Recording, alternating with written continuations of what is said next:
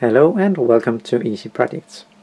So this is the constant current load that I have been working on, and this will be part 3 in that video series. And we will pick up from where we left last time, where we had this sorta kinda working, but it started to oscillate if I put too high of a voltage into the input terminal. And if you remember from the previous video, I had one op amp controlling all of the MOSFETs, and I have 3 MOSFETs on the heatsink there. And no matter what I did to this value and the capacitors you see across the MOSFETs, I couldn't get it stable. I also had one sense wire coming back from the sense resistor and going back into the op amp here. But as you can see, now I have removed the sense resistor. And let's take a look at the new schematic so we can see what I'm doing instead. As you saw, I was using 2 op amps before, and now you can see there's 4 op amps. So what I'm doing now is that I'm sending a drive signal to each of the 3 gates of the individual MOSFETs. And I am also getting back a feedback from each of the 3 MOSFETs, or the 3 sense resistors, because now I have arranged it in a configuration so the balance resistor is also the sense resistor. Or in other words, I have ditched the balance resistor because I no longer need it, because each MOSFET is controlled individually. Now I of course have to combine this somehow so I can get a single reading that I can send to my ADC. And that is what the 4th op amp here is doing. You can see all the feedbacks are coming in through a resistor. This will take the average of the 3 values and send it to an op amp. And to get the actual current, we'll have to multiply this value by 3 by setting the gain with these 2 resistors. But you might remember from the old schematic that I was also adding a gain in the previous configuration. So I can just add those 2 gains up and set them with the same resistive divider. I also added this capacitor here that I botched in on the previous board. And also another minor detail, I was powering the analog section of the ADC from the digital 5 volts in the previous revision, and now I'm taking the analog power from the reference. It's just because that is recommended by the datasheet. And I kinda measured it and it didn't really change that much, but if you want to utilize all 24 bits, I guess you have to do this. But I don't need anywhere near that resolution, so I guess in my case it wouldn't really matter. And just in case you're wondering what is going on here, I'm still taking the DAC value and dividing it down, just like I did in the previous schematic. But now I'm just tapping this voltage off here and supplying that to these 2 op amps as well. But now this value has to be divided by another factor of 3, of course. And to screw it up even more, I now use 0.24 ohm resistors instead of the 0.1 ohm that I used before. I can increase this resistance now because I in theory have all these resistors in parallel. So it will be 3 times 0.24 ohms in parallel, and that is actually less than I had before, even though I increased the resistance. I have also corrected a little mistake on the PCB itself.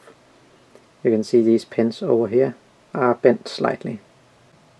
And that is because on the Arduinos there are these gaps between the pins, and they are not the same size.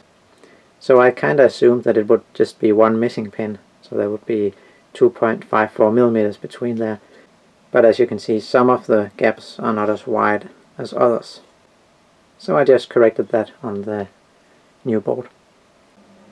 And here is just a quick comparison of the 2 boards.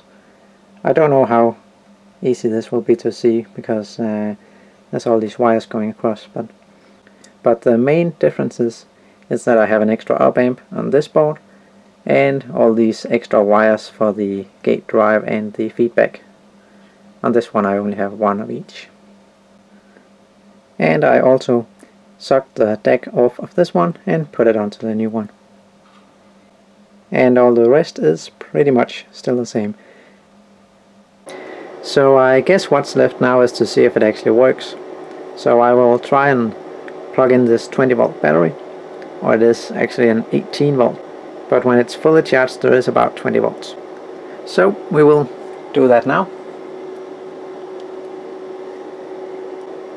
And if you have seen my previous video, the lab tour, I said that I had a few problems with this circuit also.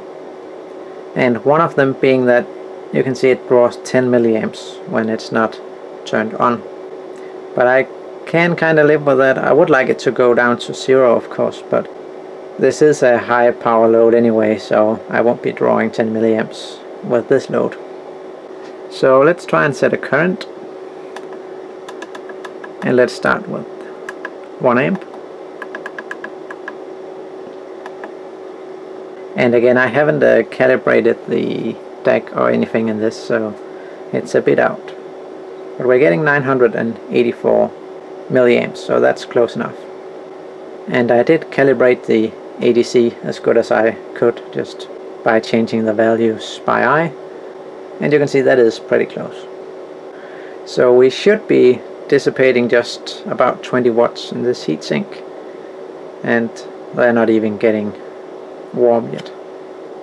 So let's try and up the current a little bit, so say 3 amps. So now we should be dissipating 60 watts, and now they do start to get a bit warm. 5 amps, and finally 8 amps. I'll just do this very quickly because my wires are actually not rated for that. But as you can see, it does kind of work. So the problem with the previous revision of the board, or the circuit here, was that the outputs and the gates of the MOSFETs were oscillating when the input voltage was too high or the load was too high. So now we have about 20 volts on the input, and we're drawing 3 amps. And let's try to measure the output of the MOSFETs here. And I am at 5 millivolts per division. And as you can see, there's not much noise at all. Most of this is actually in the ground lead here. And this will stay good all the way up to 8 amps. I have tested that. But I can only go up to 5 amps for a short amount of time with these wires. So here's a shot of that at 5 amps. And at 5 amps these MOSFETs are getting very hot, of course, because we are dissipating 100 watts in these 3. And that might also be a little bit on the high side, because we don't want the MOSFETs to overheat, and I have measured it, they get over 100 degrees when I'm drawing 5 amps. But then again, I don't have a fan blowing on here, so the heatsink gets pretty warm as well. So it would of course help to put a fan on here, but still I think 100 degrees Celsius is a bit too warm anyway. So I think I will go as far as calling this the final design. I can easily live with the few problems that it does have. It is a little bit non-linear when you get to higher currents, but that is not much. And it has this offset, so even though you turn the load down to 0, it will still draw 10 milliamps. But that can only get better when I put it inside the enclosure and solder up all these wires. I do not expect it to get perfect, but I would kinda expect it to get a little bit better. Even if it stays at 10 milliamps, I can live with that, but it would be kinda nice to have it to go down to 0, but yeah. So I hope you liked this little update video, even though there was not much in it. I just kinda wanted to document the changes over the previous board, so you're not completely lost when we have to go through the software and all that, because I haven't finished that yet either. I still have to make it save the settings to the EEPROM and all that kind of stuff, and make the ramps and variable currents. I will also have to make a PCB for the display and the buttons down here.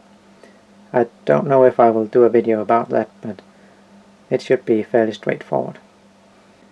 I guess the next step should be to make an enclosure for this, and for that we will have to take a look at the laser cutter.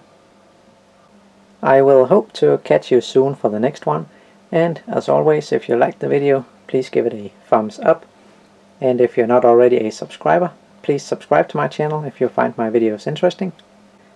Thanks for watching, and I will see ya.